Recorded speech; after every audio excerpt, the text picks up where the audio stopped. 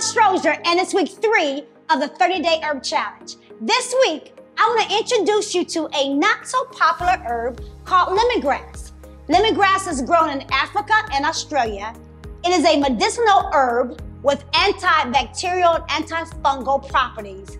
It has traditionally been used as a pain reliever and fever reducer.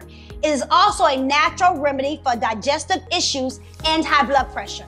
Lemongrass is a citrus zest with a zing and is best prepared with seafood, poultry, and Asian-inspired dishes. This week, try infusing lemongrass into broths, marinades, or curry for a refreshing and zesty kick. I'm Dawn Strozier, challenging you to cook with more herbs.